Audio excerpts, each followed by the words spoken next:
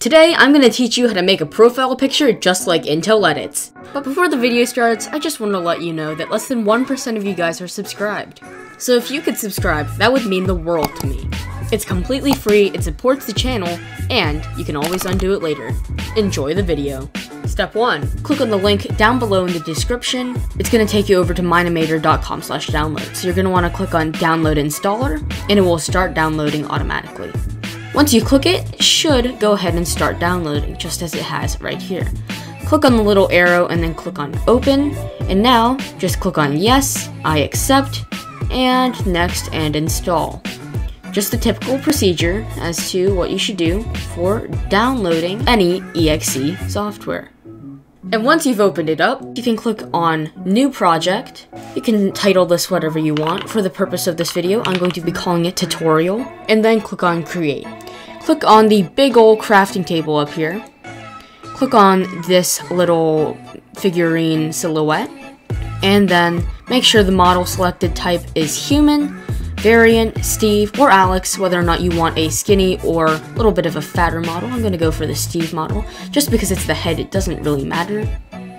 And you can click on Browse. Go to wherever you have your image, select it, and then click on Open. Once you click on Open, go ahead and click on Create. And there you go. Your skin should be here. Right here on the right side of the app, click on the little arrow right by the background, and click on Show Custom Image. Uncheck Show Clouds, uncheck Show Fog, disable the wind, and make sure you uncheck Show Ground as well. Now it should just look like your skin is floating in the air. Alright, and now what you want to do is go down to the bottom left-hand corner of your screen, and it should say Timeline. And it should also say Steve or Alex, depending on what you've selected. And then you want to click on the arrow right by the Steve text, and then make sure for body, right leg, and left leg, that eye icon is hidden. So once you've done that, click on the little arrow right by the body text and turn on head.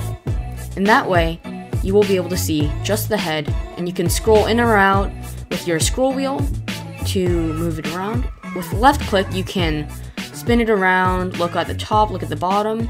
But with right click, you can spin it around freely, so when you're zooming in, you can move it up or down and make sure you have a nice angle that you like. So, once you've positioned it the way you like, again, left click is to move it around, see the top, bottom, left or right, and then right click is to just move it around within the little panel that you have here already. Go on up to the little image icon, left click it, and then click on Remove Background. So once you're here, click on Remove Background and leave everything else the same with high quality rendering and keep aspect ratio. Click on Image Size, switch it to Avatar so you get that nice square icon for PFPs, and then click on Custom. That way you can change this to 4K. This is an optional thing that you can do, but I find that it makes it much easier to use. Click on Save, and now the image is going to be saved. At this time, you can close out of Minimator, and then open up your software. I highly suggest using PixArt on your mobile device. If you don't have access to any kind of other device, I suggest using this online software called pixlr.com.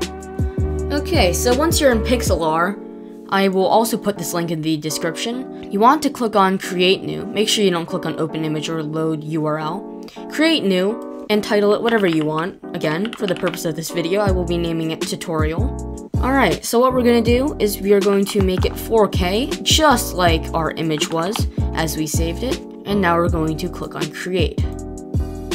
So now that we have our empty layer, we can click on the little plus icon at the bottom right hand corner of the screen. Click on Image, and then click on the new head that you've just saved. You might be off-put by this little Minimator watermark, but you can easily remove it by using the cutout option. The icon looks like scissors, and click on Cutout. You can make a little shape like a square, and do this, and it should be gone because it's just selected that little part. If you want to move it around, then you can use the Arrange and Style option, where you can move it around. Ignore all these ads, please. And you can do everything you want to get your ideal profile picture. If you want a specific color, I recommend going online and searching up whatever color you'd like. Honestly, it doesn't matter. You can choose anything you'd like to just go behind your Minecraft head. So once you've found what you like, click on Save Image As, and then call it whatever you want, doesn't matter. Once you've found that image and downloaded it, click on the little plus arrow and click on Image, and then add in that new color that you've just downloaded. Make it as big as you'd like. You can do whatever you'd like with it. And for me, I'm just gonna make it as big as possible to get a nice, good looking background. This is what I've got so far, and this is how you can get your head profile picture, and with a little background that looks pretty nice in my opinion.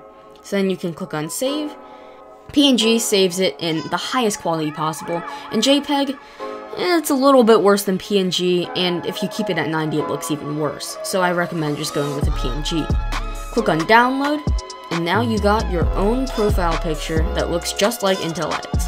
This is just an example. I used Intel Edits Skin as an example as well, and you can use your very own for your new profile picture. I hope this has helped, and I hope you learned something new. If this worked for you, be sure to comment and like down below, and I'll see you all in the next video. Peace.